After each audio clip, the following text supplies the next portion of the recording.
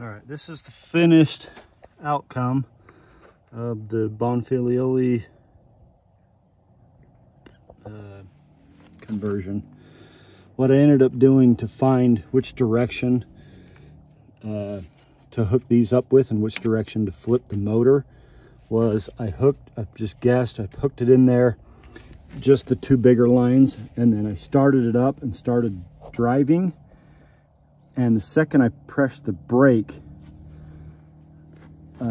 pressed the parking brake, this one just started shooting fluid out of it because it was disconnected. I didn't know if it needed to go here or the second speed was the same size.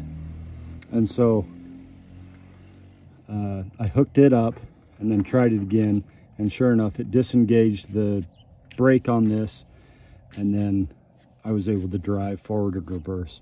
The 2-speed on this machine doesn't work currently, so I haven't tested the 2-speed, but the return is a different size, so it wasn't hard to figure that one out. That one was the easiest one. But making all the connections, I had to loosen up the bracket down there so that there was a little bit of play forward and backwards. I ended up using one of the extensions that was provided.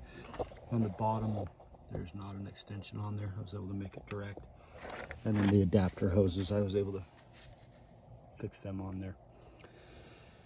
So now I just got to sprockets back on. I got to put the covers back on and try to secure that the best I can out of the way. And we should be good to go.